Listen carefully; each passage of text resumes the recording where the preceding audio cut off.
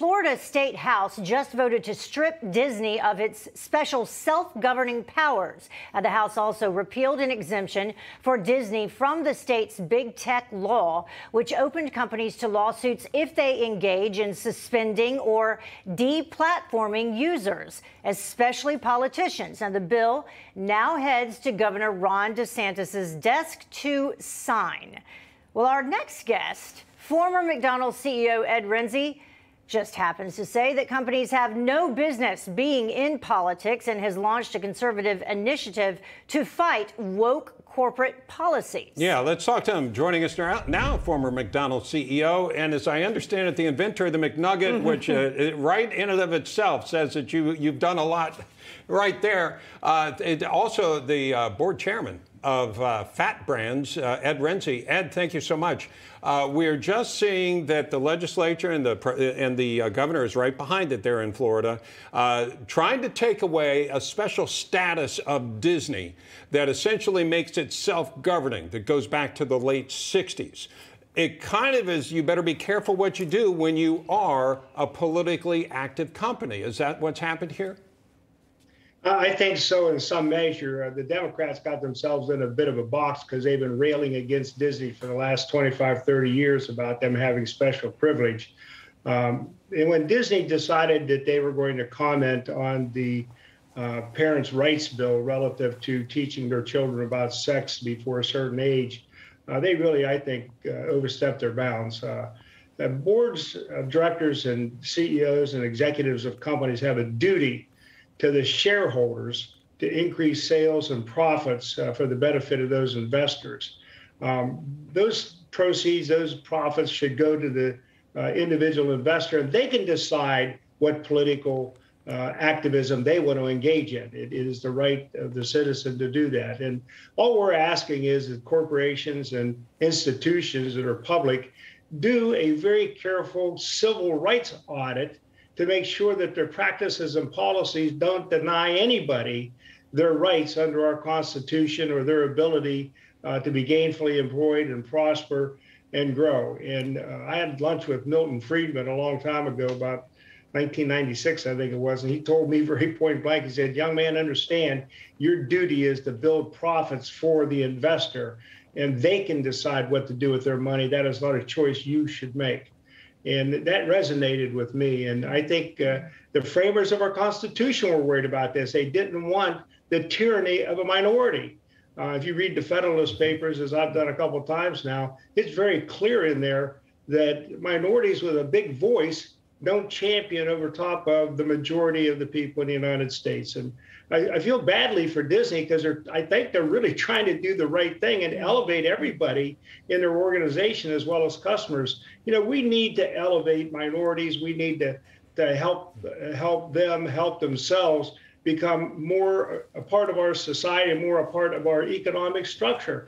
And you know as well as I do that African Americans, Hispanics, Asians over the long history of our country have been denied opportunities. And Martin Luther King showed us a new way.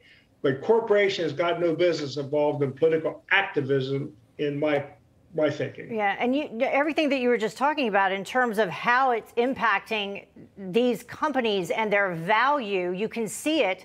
We can take a look at the performance of Disney's stock specifically, the worst performing stock in the Dow Jones Industrial Average for the past year, plummeting 31% in the last 12 months. We've seen the same thing happen with Netflix, as announced this past week.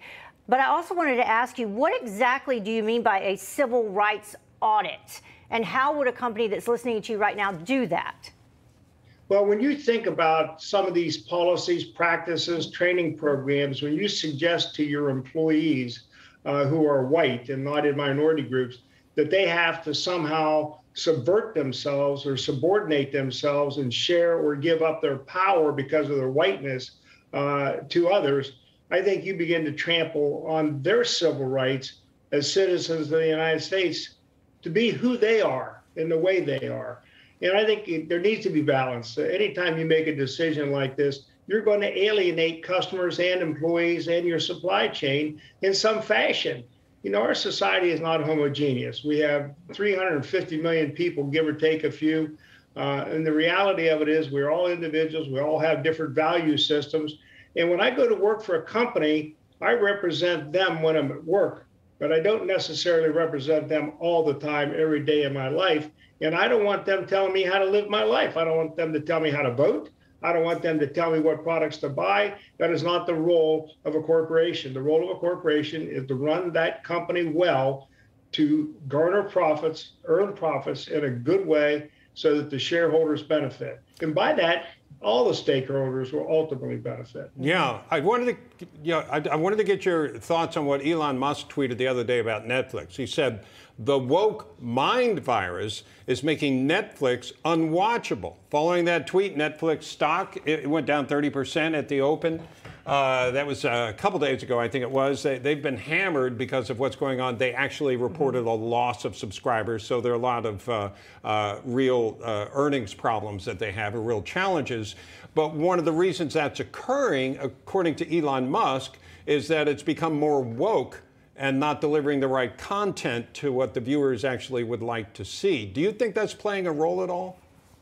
Well, I don't want to try to put myself in Elon Musk's value system. He is who he is. He's a very, very bright young man. He's done impossible things, and he's proven himself time and time again to be very good at what he does. And the one thing he has said that I absolutely champion 100% is that we need to have freedom of speech in this country where every voice can be heard.